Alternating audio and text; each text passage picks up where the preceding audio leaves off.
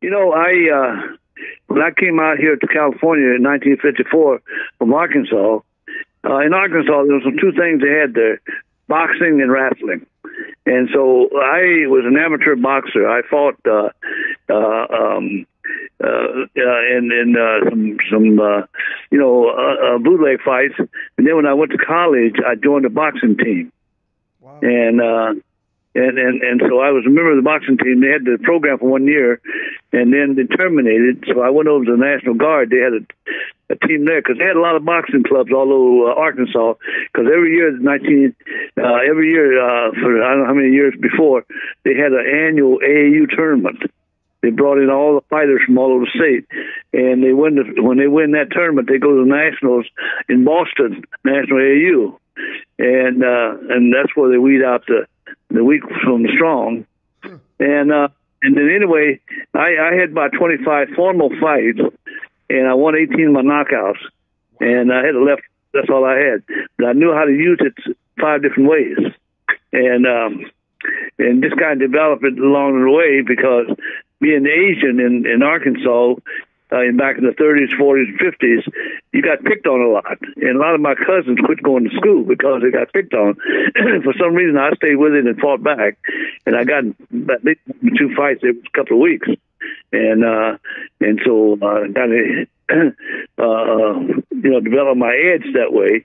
And then formally, I had a book by Barney Ross, 12 years old. I read it, and I practiced what I understood was in there. And he was world middleweight champion back in the 30s, and one world welterweight champion.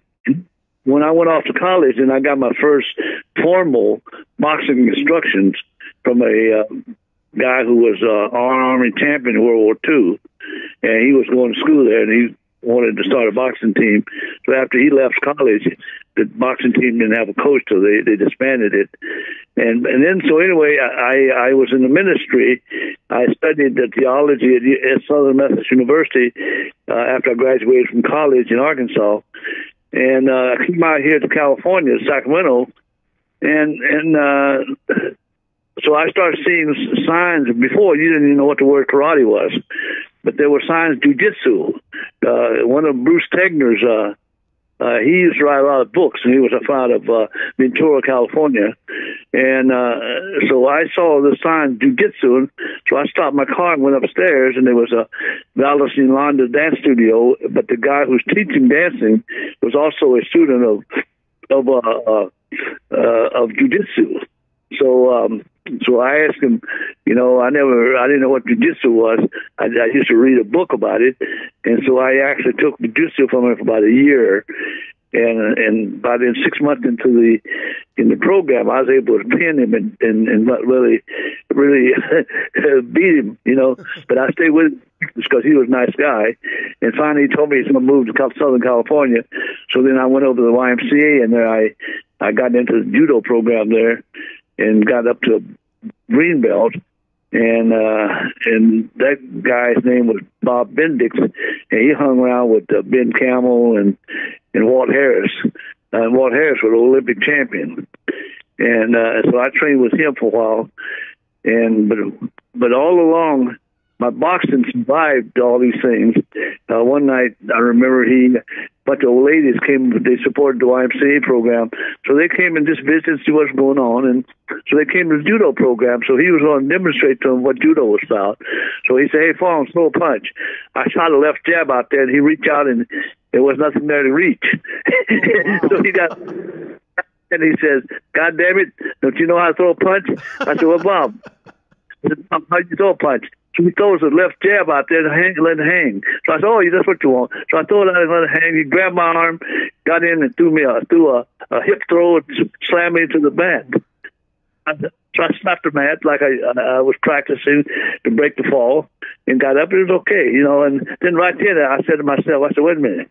The key to beating a judo guy is to keep distance and stick and move." And so I learned early how to use boxing to defend against judo and jiu-jitsu. And course, a couple of years later, I quit and left the program. And I wrestled a little bit because there was a guy named Frank Lawrence who used to wrestle at San Jose State University, asked me to come and join the wrestling program. So I learned a few moves in the wrestling, but always my heart was in boxing. I was a stand-up guy and keep distance. And so I heard there was a Korean guy at the Sacramento State University, and I looked him up and found out he was a Taekwondo guy trained under Kwan Ki. And so he started coming to my church in the social hall during the week and trained me and a couple of firemen. So it's about 3 or 4 of us paid him, and he'd come over and train us. Then after 2 years, he decided to go back to Korea. And so one day I got this letter, and it was a first-degree black belt, the certificate. He promoted me to first-degree black belt. And then I decided, well, that's 1958. I decided to go to San Francisco and look around and see if I can find a Kung Fu school. And so I saw an old man standing on the corner, and I said to him, is there any Kung Fu schools around? He said, yeah, there's 2. There's one up there by the church and one down here by the basement near the park. And I said, which one is best? He said, well, the guy by the park is an old guy, and one guy upstairs is a little younger. So I said, well, maybe an old man would be better. So I went down to that basement thing, and I met a guy named Lo Bun, which is Charlie Futmaster. And I mean, want to know what I want to do, why I want to learn Kung Fu and all that. And then so I used to drive from Sacramento to San Francisco, which was about an hour and a half drive, every week. And I trained with him for about 3 years and in Troy Lakefront. And then I said, well, I'm going to go up there and see that young guy that he was talking about that I missed. So I went up there by the Baptist church and went in, and there was T.Y. Wong, Professor T.Y. Wong. He was in his 50s, and he was smoking a cigarette. And so I went and talked to him and asked him about his program. He said, and he just got to explain to me. And then there was a guy doing forms in front of the mirror with weights. And he turns and looks, and he says, he came and walked over to me and said, my name is Jimmy Lee. He said, are you interested in Kung Fu? I said, yeah, I trained at the Troy Lakefront School. So he said, well, why don't you join us? And I said, well, I'll try it. And so I was going over there and going to the Silum, and it turned out it was Silum Kung Fu. And so I developed a friendship with Jimmy, because he comes in on Friday night and trained, and hardly anybody there. And then he had, he helped write a book on Silum Kung Fu, and then so I got a copy of it. He gave me a copy, and I still have it. And then he says one day after a few months there, and he says, hey, Leo, I'm going to get out of here. I said, why? He said, a guy accused me of cheating about $10 from these books. And they said, screw him. I'm going to go start my own class in my garage and, in my house. He said, if you don't come along, you're welcome. I said, yeah, I'll go with you. So I left with him, and it wasn't too long there. He says, hey, I'm going to have a young guy come into Wally J's luau. And every year, Wally J would have a luau to raise funds for his Pacific Island judo club. And then he said, I will have him, this year is going to be a young guy named Bruce Lee. I said, how young is he? He said, 21 years old. I said, 21, what do you know? He said, well, you see, the guy's fantastic. And sure enough, I went to the luau, and Bruce jumped on the stage and said, anybody want to... Well, first of all, he did a demonstration of all kinds of crazy movements of Kung Fu movement. Mainly, I think it's Northern style Kung Fu. He was slapping his leg and stuff like that. And then he asked a question to the audience. He said, how the hell do you think you guys could fight with those movements? And I looked at all the Kung Fu masters out there in the audience, and they all turned red in the face. He said, it's a classical mess. That's what he said. He said, it's like trying to fight your way out of a fish net. So then he said, so he says, now I'm going to demonstrate what I do. So he called it Chun Kung Fu. And so he asked for volunteers, and nobody, took up his offers. And finally, some big old football player-like guy jumped on the stage, and he said, you ready? And he said, so the guy gets in a fighting stance, and boom, he shoots a jab and hit him right on the forehead. and he said, and then he said, well, maybe you're not ready. You're ready again? And the guy said, yeah. Boom, he did it again, and touched him. And the guy was trying to block it, just too late. And then he asked a couple of guys to come in and try the same thing, and they all same thing. And he was so fast. And then anyway, after the luau, Jimmy said to me, he said, we're going to get together on Monday. On Monday, this was, I think, a Friday night or Saturday night, I don't remember. And he said, we're going to get Monday at my house. Bruce is staying over the weekend. And you're welcome to come, and we're going to have a little bit of, bull session, So I got there, Baker was there, and then I remember Bob Baker was there and a couple other guys. So we were just rapping there, and Bruce wanted to show a 1-inch punch, and he had Bob Baker put the Oakland phone book, which is real thick, on his chest. And so Bruce, boom, he snapped his wrist, and Bob Baker hit the couch, went over the couch. And I was pretty impressed with that. And then the next thing, he blindfolded and was doing cheese up with Bob and moving him all over the place, slapping him around. But I the thing is, I got thinking about it later, and then he abandoned all that later as far as it was good demonstration stuff. And then everything changed after his Wong Jongman fight. He found out that stuff didn't work. And I was the one that told him, I said, you know what I've done, Bruce? I would have grabbed him by the back of the head, jerked him back, and punched him here, punched him with crosses, uppercuts, and hooks. And he said, yeah, I got to do something. And, that was on telephone. I talked to him, but he told me what happened after the fight. So then I went down the next day, and he went to Wing Chun to what he called later Jeet Kune Do.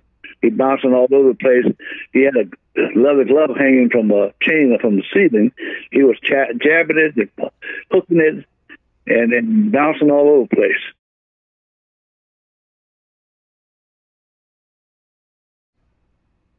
I didn't teach him how to box, but I shared my boxing skills with him. And he was one that developed his own skills in boxing. See, DKD is more boxing and kickboxing than anything else. But not really original. It's that Bruce has had a knack of looking at what you do, and if he likes it, he can regurgitate it and come out, and you can't even tell it's yours. You think that's what he did with Jun Rhee. He learned a spinning back kick from Chuck Norris, and he learned the other kicks from side kicks and high kicks like that from Jun Rhee. And because I remember before he met those guys and got to know them, he only kicked about waist high, the Wing Chun kick, real stiff, just kicking right straight in there. But he made it work fast. And very, very good, very athletic, and he's very good at innovating things. And that's what he had. And nobody can imitate Bruce Lee. I mean, nobody can beat Bruce Lee. They might try to imitate it. They wouldn't have any depth. But that's why I didn't. So Wei Kuen Do is an influence of Bruce Lee and boxing. Because the turning point in my life was I was training at different places. Chole Fut, Siu Lam, Taekwondo, and all these places. And he said to me one day, he said, hey, how come you go to all so limited places? I said, Bruce, I'm looking for the ultimate, man. And one of those arts going to have the ultimate thing that I'm looking for. He said, ain't no ultimate, boy. And he'd take his finger and puts it in my chest. He said, the ultimate's in there. And I said, wow. I thought about it when I drove home. And I said, wait a minute. Every time I got into a fight with somebody, a martial artist, I always ended up popping them with a left hook or setting it up with a left jab. I said, I'll just use it. I didn't realize I was that far advanced at classical martial arts. Didn't work against a good boxer, especially if he knew how to stop those kicks and stuff. And so I got this developing my skills from the theory that I share with Bruce Lee and theory he shared with me, and I call it Wei Kuen Do, a way of integrated fist. I said, don't accumulate. Don't accumulate, don't imitate, integrate. Well, that's nice. That's what Kuen Do is. It's a personal journey of boxing, embracing all these other elements. But like what I use as an analogy is like a chicken. You know, you don't realize how many different components go in making an egg. If you watch a hen in the yard, he's gonna peck here, peck there all day, and then he's gonna cackle and come out of the eggs. Yeah. Yeah. So. Wow. So anyway, that was the beginning, and that's what We Can Do is all about. And he's really came a long ways. I see that name was not made up by me. It was given to me. I was in Hong Kong in 1974 after Bruce Lee died, and wanted to interview me with the Hong Kong Martial Arts magazine. And so Tim Chang, who was production manager on Enter the Dragon, was a good friend of mine. So he picked me up from the hotel and said that he had set up an interview with a martial arts magazine in Hong Kong. I still have the cover, I have that magazine, and I got the cover of it. They went out of business, but it's 74. And they did an article on Bruce Lee, and then one on me. It's all in Chinese. And he said, "What's your style of martial arts?" I said, "I don't know." I said, "I've done karate, I've done Choi Fut Kung Fu, Wing Chun Kung Fu, and all these Kung Fu styles, and wrestling and boxing and jiu-jitsu." He said, "Why don't you call it Wei Kin Do?"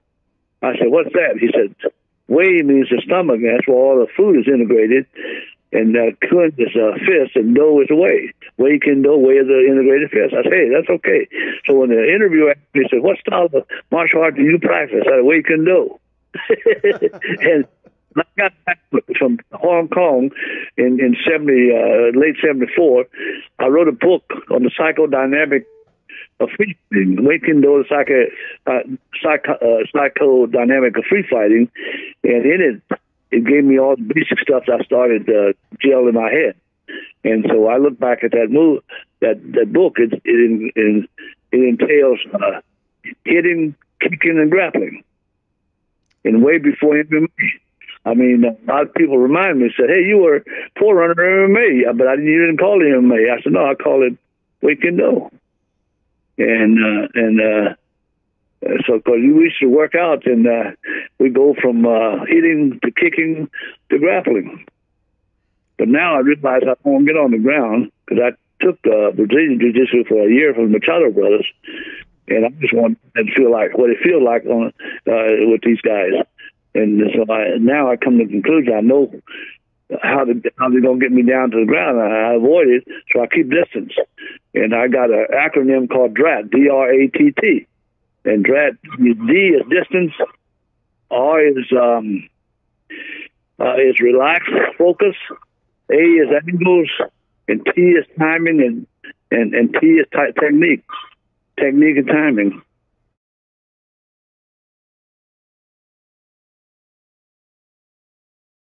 Yeah, right now, I got students, man. You can say, "Well, I can do this, do that." And mostly these Bruce Lee wannabes. Everybody's doing Wei Kin Do, and they're not too good at it. Yeah, see? They're just imitating. All they're doing is going around and kicking to the knee and hitting to the finger jab to the eye. All I got to do is turn my head to a half an inch.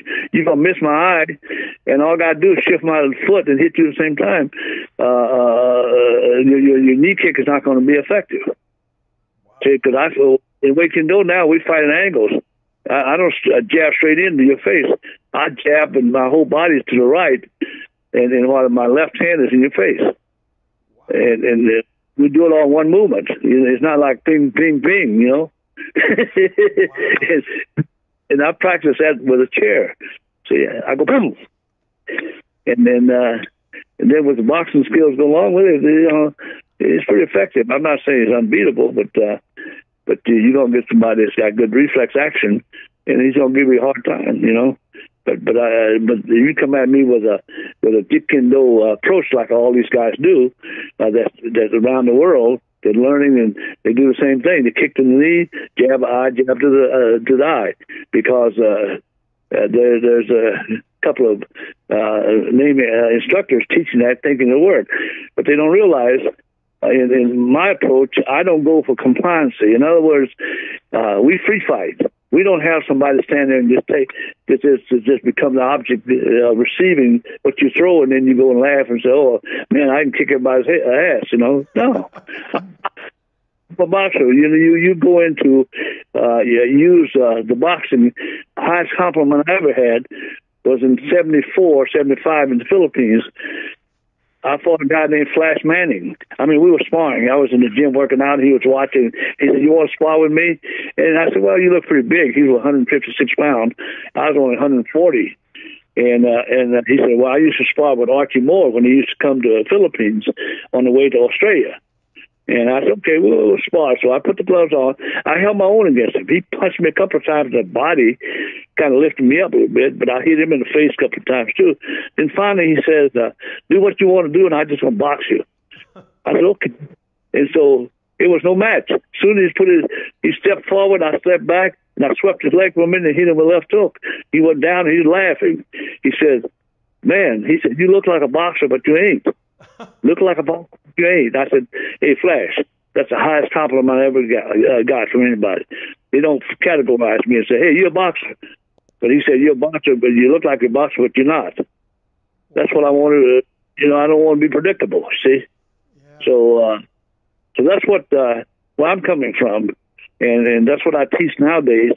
I did away with forms. I used to practice Taekwondo forms, Chole foot forms, Sulam forms, and I said, man, I so locked up trying to not forget those things that I do them.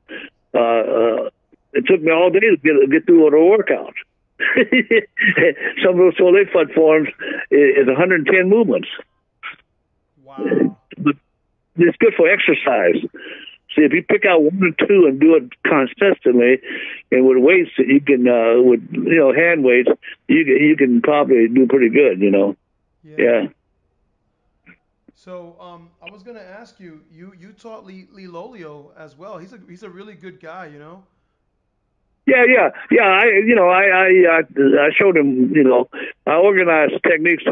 Angles of attack. I got 10 techniques in there, and then I have basically my whole system is based on angle attack, circle destruction, trapping, and countering, and footwork, and so.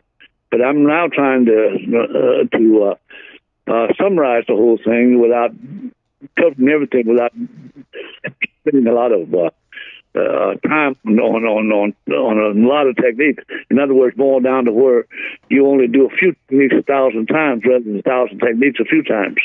Yeah. So, but Lee, he has a boxing background, and so that's why you got a boxing background. You can do well in street sparring, But that's all boxers do. They street spar. They don't play around. Yeah. Yeah. I mean, judging from the pics, you're over 80, right, at the moment? I'm 87. I will be 87 in November. And you still look like you're in great shape, and you move so well. How do you do that? By never quitting. I've been training ever since I got the first fight in first grade. Oh my goodness. Feed chicken. I used to feed 200 chickens. Well, in Arkansas, we lived in a little town. There was about 800 people, and my parents had a chicken in the background, and I used to feed those things. I go feed it with corn chops in a big bucket. I would curl the corn chops and stuff before I throw the corn out into the yard for the chicken to go and peck on it. Wow. Yeah. Yeah, and then I found some window weights. They used to have those weights in the windows, and you push the weight up, the weight will pull down and pull the window up. That's the old time, the window weights. And then I found a bunch of those in the yard, and I picked up one of them. They weigh about 3 pounds a piece. So I would curl those things and press with them. Then I would get 3 of them and wear them out,